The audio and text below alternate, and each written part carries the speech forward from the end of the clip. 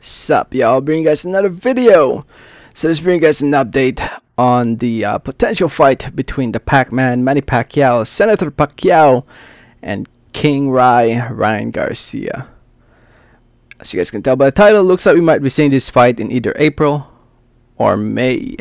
Before I get more into the video, I just want to say thank you. Thank you so much for watching. Please subscribe for more boxing and please hit that like button. It helps out the video, it helps out the channel. I'd really appreciate it.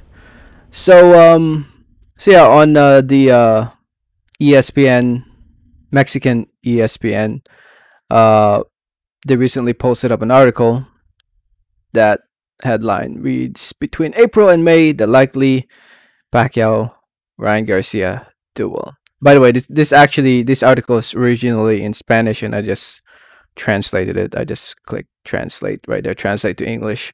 So the grammar is not 100% correct. But anyway, basically expect this fight possibly in May or April. According to the article, the lawyer of Garcia, lawyer and manager Guadalupe Valencia, spoke with ESPN Knockout, the show, and he stated in the show that we might be seeing this fight on April 24 or May 1. Original talks were apparently talking about September. Those were the rumors that we had to wait till September for this fight, but they are false.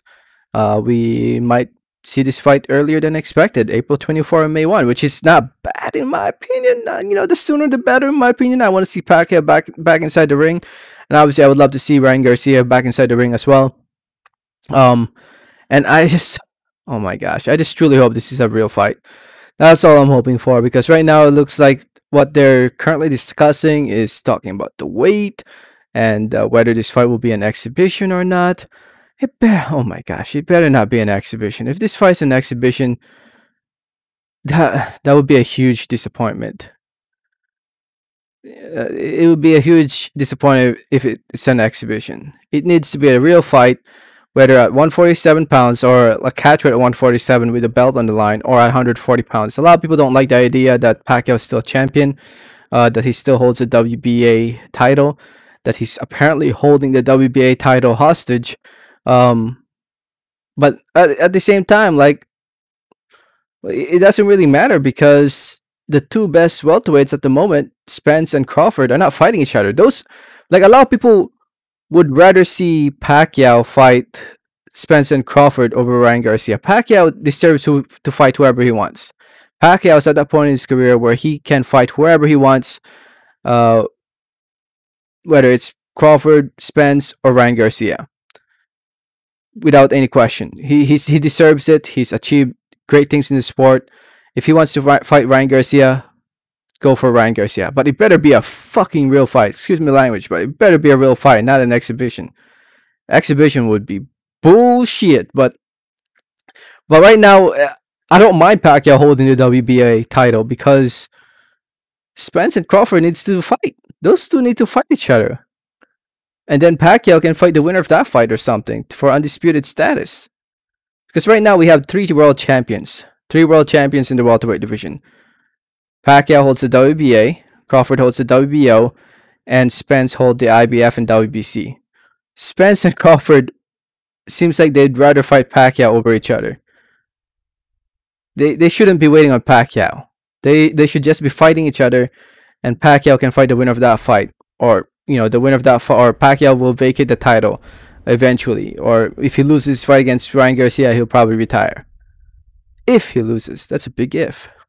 So yeah, I just, instead of hating on Pacquiao for holding that WBA title, hate on Terrence and Spence for not fighting each other. They should be fighting each other. And Pacquiao can fight Ryan Garcia if he wants. And please be a real fight. That's all I'm hoping for. So I'm hoping it's for the April date, April 24. The sooner the better, in my opinion. I truly think this fight will be a big fight. I don't know why people are even complaining about this fight being pay-per-view. Chances are it won't be on pay-per-view. Chances are it will be on the Zone live for free on the Zone if you're already subscribed to the Zone.